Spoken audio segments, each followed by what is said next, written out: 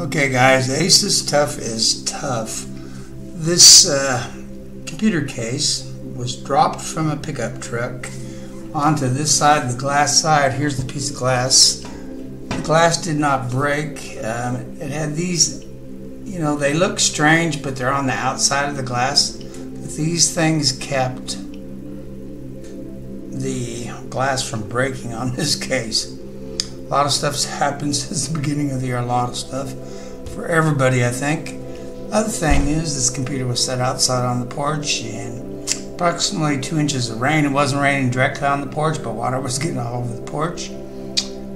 And there was some little trays out there that got 2 inches of water in them. So, for about 2 weeks I couldn't get this computer running. It was wet somewhere inside. So I started, it would turn on with no video. So I started up here and I dried everything off the best I could, took the stuff, hair dryer, everything. And finally, I started all these wires, and it was this wire that had a little bit of water still in it. This big 24-pin connector right here.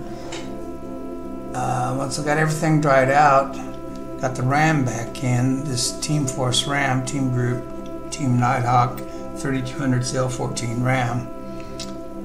One of the sticks wouldn't work, so I RMA'd it. Did not say anything about any water. So I've got a brand new set.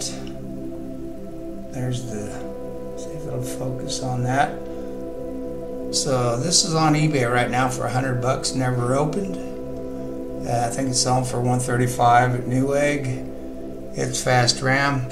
Well, in the meantime, I bought 32 gigs of RAM. Come on, autofocus for me. This right here. So the first part of this video is going to be putting this in. This new RAM right here.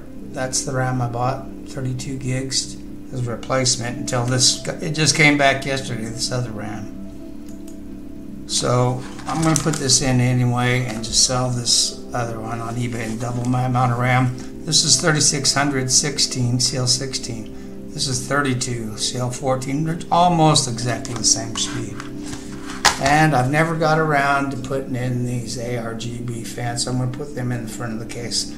And I'll fast forward through most of that and show you after it's done. Thanks. Just stay watching, subscribe, and do all that while I'm fast forwarding through. Oh, wait, I have a Harley. Why am I on a 3700X streamer? Oh.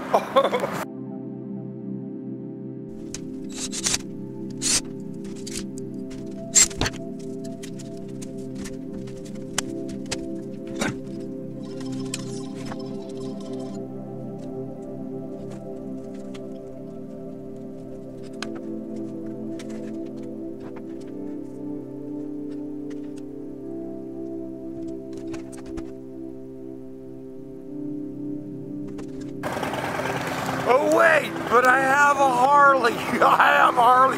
Why would I be working on a computer on Saturday morning? Oh wait, I have a Harley. Okay.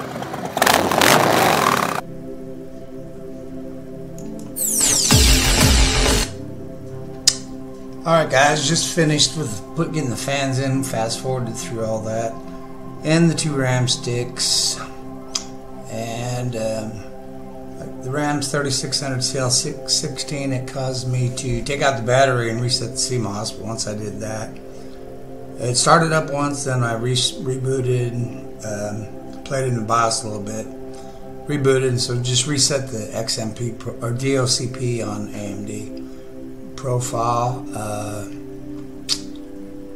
So you can see I'm using OBS and starting with the overlays right now, and I got a green screen behind me. And I found a link for 52 overlays, and they're commercial, I believe, but the link's going to be in the description as long as they stay up. And we'll cover very briefly, and my head will kind of turn to the side. Whenever I look at the other screen, I'll just bring over OBS onto this main screen. Also, we're going to look at which NVENC cards are the good ones for streaming. The support matrix covers that. We'll be looking at that in a second. Let's cover some of these OBS options first. So let me turn off this display capture. Alright, this is Steamlabs OBS, and let's just import one. So you do it through the main settings down here at the very bottom left, and there's a little trick to this I want to show you to make it a little bit easier. Go to Scene Collections, import overlay file. You don't actually import anything that's been unzipped. You have to import the zip file to get all the scenes imported correctly. So you do star.star asterisk.asterisk instead of these overlay files. That's the way it's working on my machine. I assume it works like that on everybody's. So then it shows me all the zip files. Let's just find another one. Let's import this one. I've never imported, or maybe Red Dead. Oh, that's a popular new one. So, alright, so there's my new overlay. And it's really pretty simple to add a source. So let's just click somewhere on here. And plus, let's do a video capture device, add source, and it's pulling up my camera. Now you can see the green screen behind me. Hopefully that doesn't mess up the video. If it does, I'll just stop and start. So you can see it imported that whole just by loading the zip file. So I'm going to switch back to the one I was on. And there I am with the green screen filtered. Basically, it's on this this webcam right here. I believe it's this one. No, main webcam. Then if I right click and go to filters, I'll see my chroma key, green. And I had to bump up the similarity to get different shades of green.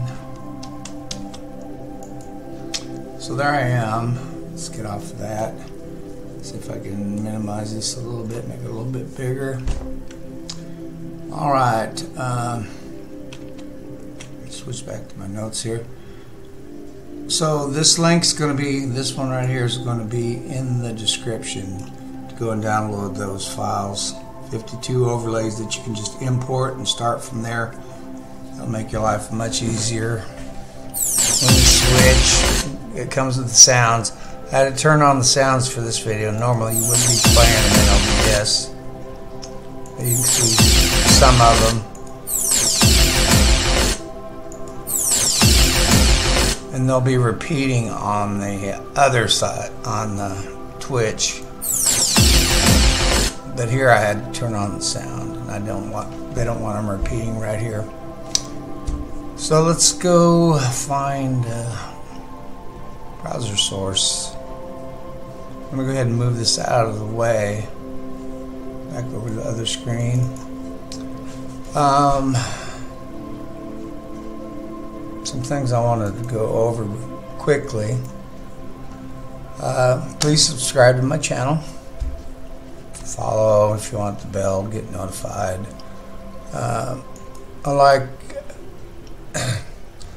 I'm actually using a webcam for the second shot for this one right here.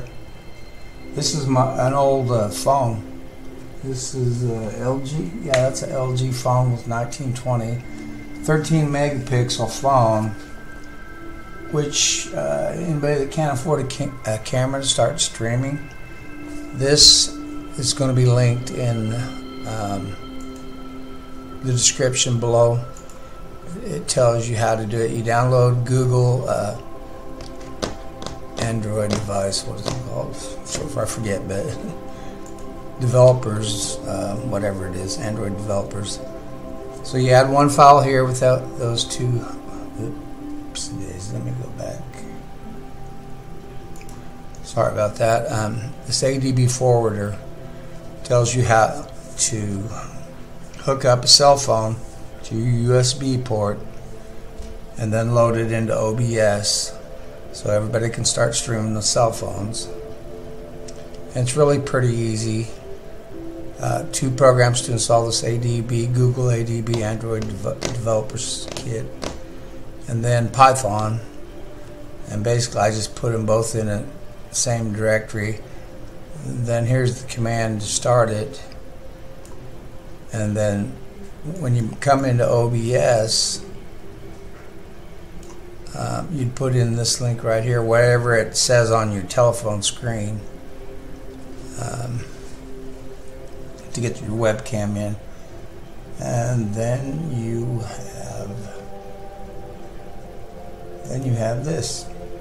This is from my cell phone. Also, I wanted to move it to the side a little bit. That new RAM is in there. Let it settle down for a second. New G-Skill 16 gigabyte modules times 2. We're about to go over that right now. So I'll move this back out of the way and put it right in front of this case so you can see. I'll try to get a shot of both. So there's the streaming machine. Get some of the screen back in. Alright. The thing I want to point out, for those that like to complain in the videos, here's an enhancer. Down at the bottom will be the links to add it to your browsers. Click on whichever one you got.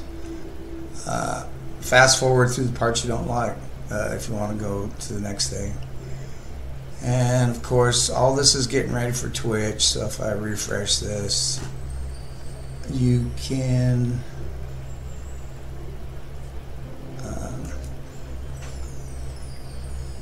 back to this enhancer. This allows you to fast forward, and there's a bunch of other controls for this, and they kind of updated the documentation. Here's the one I used. It's actually in the browser. Keyboard shortcuts, fast forward, shift dot or shift apostrophe, or increase the speed, all kinds of stuff that you can do to speed up your videos and skip.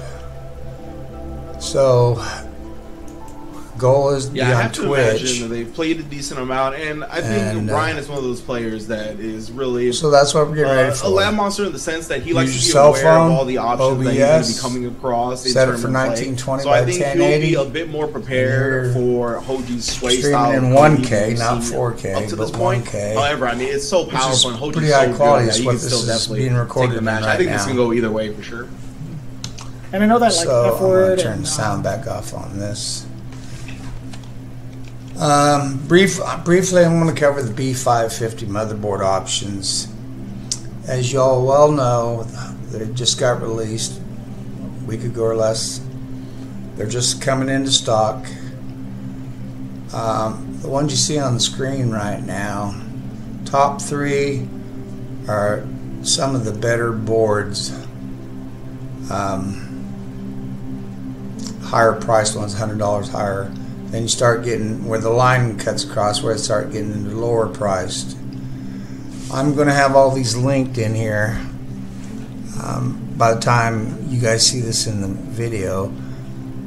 B550 and X570 motherboards that you can use the 8-core processor 3700X, or if you got a 3600, it should suffice.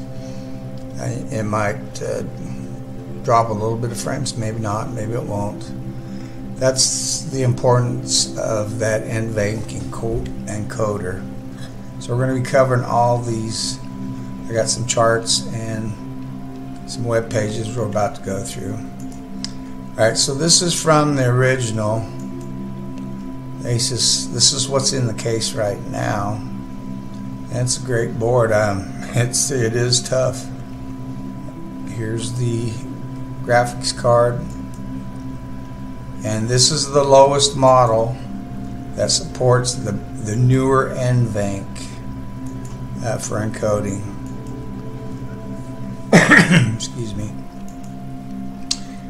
Here's the RAM. I explained earlier that I had a problem with one of the sticks. I had RMA, but I had to send them both in. So in the meantime, I bought these 32 gigabyte sticks, 2x16, 3600, and it's almost exactly the same speed as the 3200 CL14. So perhaps maybe you guys want to look at that. Here's one of the new 550 motherboards. It's going to be covered in our new review. It's the extreme version. Good board. So down in the links below, when I put in those fans, 3 fans, I didn't have to use it on this build. But to control all your fan speeds at the same time, they either have to be on the same cable or on one of these controllers. The fan, if you have this set came with both extender cables up to 4 fans, PWM, which is the fan speed control, and 4 aRGB, so they stay in sync, and I set them with Aura Sync on this one. But once you go past 4 fans, you need one of these to give it more power. And there's also a link for the aRGB version. This is to control the fan speed. The other ones control the aRGB once you go past 4 fans. This is the software IP webcam that I'm using to control my video from my cell phone. And it's going straight in by USB. And we already showed you this ADB forwarder Python that starts a Python program that'll let you load it into OBS or Streamlabs OBS. The last thing I think I want to show you is some of these motherboard parts here, right? I'm going to show you why you should consider an A550, and that'll be my next video on my picks for B550, because we're going to go over some of the differences and why you need to pay attention to this right now. You know, of course, picking the best motherboard. Minimize regret later. Alright, this one, only the first one is a B550. And compared to the Tough Gaming X570 Plus from Asus, these are both Asus boards, so you can see the processor speed, or I mean the memory speed, is already jumping up a lot higher, up to 4600 on this B550. They had a year's worth of time to improve the memory speed since Ryzen came out, Ryzen 3, I guess, Zen 2. So I'm running a 3700X chip in here, Ryzen 3000. In a year ago, they were supporting 3600 on the same motherboard that I have in here, and that's why I have that. And you could go up to 38, 66 without it doubling the command rate for the memory and slowing it back down. This one has, the B550s, most of them have a faster memory support. That's an excellent reason. They also have PCIe 4 on the first NVMe slot underneath the CPU, one where your OS will be on, most likely. And some of the boards even have PCIe 4 on the, they have 1 or 2 slots. Let's go to the next screen. This is the B550 Master. It has 3 PCI 4, I believe. And the top outside ones are B550s and have higher rated memory speeds. Let's look at the Elite and the X570 and the B550 version. You can see the gigabyte is doing a better job about keeping their memory speeds equal on the B550. I can tell you that just from looking at these specs right now. However, that doesn't mean they don't have another issue, maybe with the VRM. We're about to get to that. Here's the MSI B550Ms compared to the X570s. And MSI hasn't got the memory speeds updated yet. So if you're going to get one of these MSIs, you probably want to get Tomahawk, maybe. However, moving on, we're going to show you, here's the difference in the chipsets. To the CPU, X570 and B550 both have 4. However, from the interface, PCI interface to the chipset, B550 only has 3. That'll be your lower 2 NVMEs. Same PCI lanes. Now the USB 3.1 Gen 2, which is the fast, I believe that is 20 gigabytes a second. I think Gen 1 is, oh geez, I'm trying to remember. What's what I have here? Yeah, 10G is 3.1. So the Gen 2 X570 definitely has an advantage. More Gen 2 slot USBs. So this is the official chipset support, but it's really the motherboard vendors are going past that. So you can kind of see the PCIe for the GPU graphics card right there, what they kind of support. And they're similar, a little bit different. And here's another one, B550 versus X570. Kind of the same stuff here. So, alright, now we're going to give credit where credit's due. This is DeBauer. These are VRM temperature tests, which are the power delivery right around the CPU. I personally, once it goes past 70 degrees Celsius, so these numbers are, I cut it off or I install water cooling. These bottom 3 boards looks like they're going to have an issue with heat.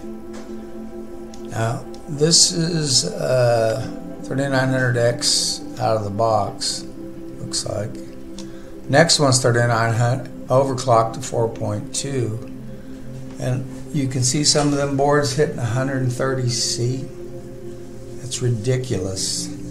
Like I said, anything over 7. So this would limit me to, since he's overclocking, anything over what I said 70 before, so I'll say 80C with the overclock. So anything over 80C here, I'd consider needed water cooling maybe. So that's your call right there. You could even go up to 90 on these boards, but I would use 70-80 rule. Alright, this is one from Hardware Unboxed. I drew a red line at my cutoff point right there, so you can see which ones they reviewed. Those top, what is it, 6 I would use, and the rest I would have problems using. Those 3 in the orange, yeah, I would use. They're going to be cheaper, like the B550 mortar. I'd use that if I had a budget constraint. But for 20 bucks more, I can get the Tomahawk. However, let's go to their next slide. This is with the prices added to it, so you can kind of get an idea where you're at. All right, and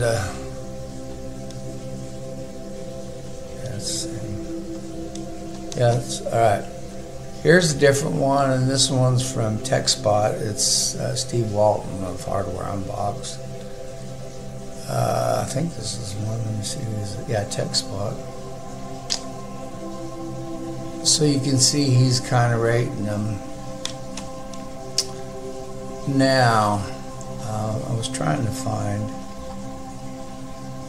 coming back here. Oh man, I thought I saved it. The one with, now even though the MSI B550 Tomahawk is cooler temperature right there, it also uses the most power out of all these boards by, I don't know, 80 watts. And I thought I had that slide saved in here. I guess I don't.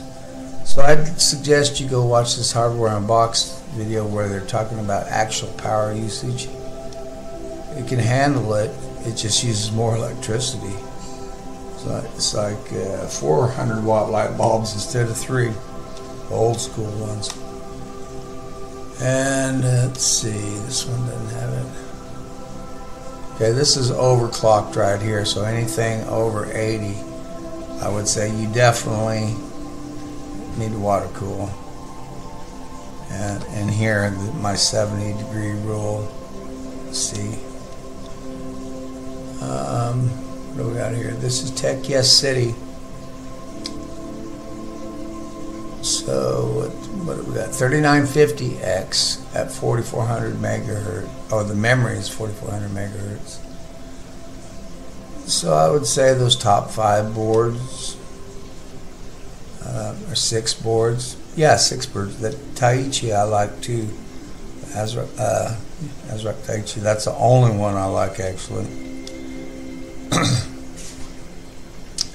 Now here you're starting to see a differentiate. He's checking temperatures on the VRMs and it's starting to get hot. Now bottom one's ASRock.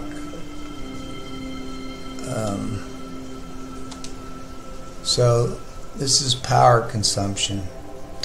Alright, here's the one I wanted to look at a while ago. You can see the B550M mortar and Tomahawk, which are both MSI boards, use the most power by far. Having owned an X570 Master, I would probably either get a B550 AORS Master that has 4P. That'll cost you around $280, but that's still $80 cheaper than the X570 board. But it has nearly all the features of the X570 Master. Probably the one I'd pick, or the Taichi looks really nice. I'm going to come back through here, and I like that. I would go for the extra $100 and get one of those top 3 boards, Taichi E-Strix or the Master right there. You want to spend around $180, Tomahawk, but it's going to be using probably the most power, as this slide shows. I'll be making another video more in depth on this. I just wanted to give you the update for right now on this stuff. So I'll have these links of these motherboards that are out, and let's see, do I got the XT versions? In 1 week or so,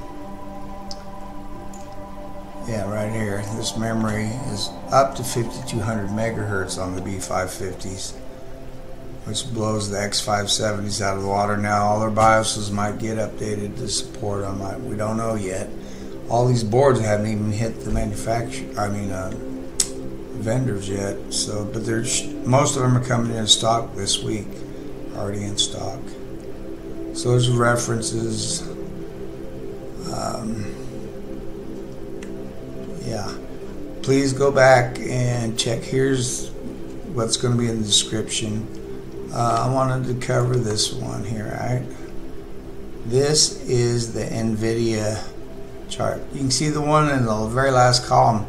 Everything highlighted in the last column in green, that's the newest encoder, the 1660, 1660 Supers, 1660 Ti's, 2060s, 2070s, and 2080s. Have the newer encoder, which is definitely better than anything else going right now. It eliminates you having to use the CPU on the AMD CPU processors, where it sends it through that and you know you get a 30% drop in CPU usage when you use this NVENC encoder. So you want one of these cards like right here for starting, and that's why I used the 1660 Super in this build. Because it has the newer encoder, and that encoder is the Turing encoder. Now this 1650, it uses the older NVENC chip. I don't know why it didn't get it. They got the Turing. It's just cheaper cut of the 1660, I guess. There are more Quadros, which these are for business, and Teslas for servers and business. This link's in the description, along with the free Streamlabs Overlays, the second link there. The case that's using the streamer, I have a video I made on that. Of course, there's my website. You can go get more reference information, and has links to my videos. My Twitters, please follow me on Twitter. And the utility, fast forward through the parts you don't like. Nobody paid me anything for any of these parts. I would pay for everything myself, so it's not a biased opinion on anything I have. There's the links to the system, the old RAM and the new RAM. And again, I had to RMA this, but the system was outside. So, unknown. So that's the new system. And of course, here's your new B550 motherboards. I'm starting to put my picks. These are my picks so far. If I was going down, I would probably get the F version of the Strix right here. I'd get this Tomahawk, except it uses 80 watts more power than other power delivery on it. Something's going on there. And of course, the XTs will be coming out on July 7th. The 3000 XT versions that get 100 or 200 megahertz bump in speed. So thanks for watching, guys, and I'll catch you later.